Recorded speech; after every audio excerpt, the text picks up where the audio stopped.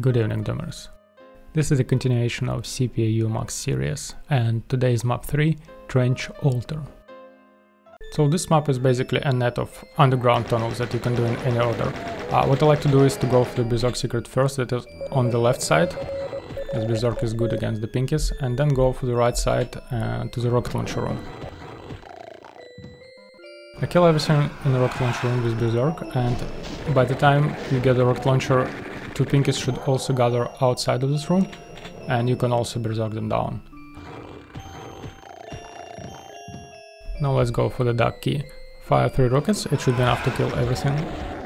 Shoot this secret switch, and grabbing dark key spawns Archvile, Mancubus and some imps, and imps usually take their time to teleport in, so while they are spawning I will go for this mega secret and just SSG the imps down.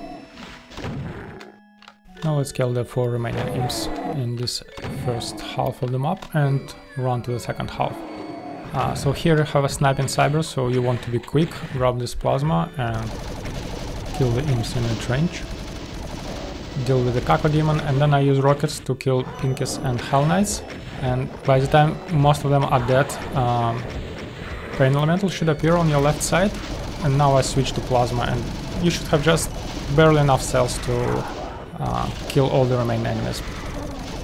And the Cyber will die when you press the switch near the exit, this one, so you can exit now, and GG. Okay, so that was map 3, another short map, see you in map 4.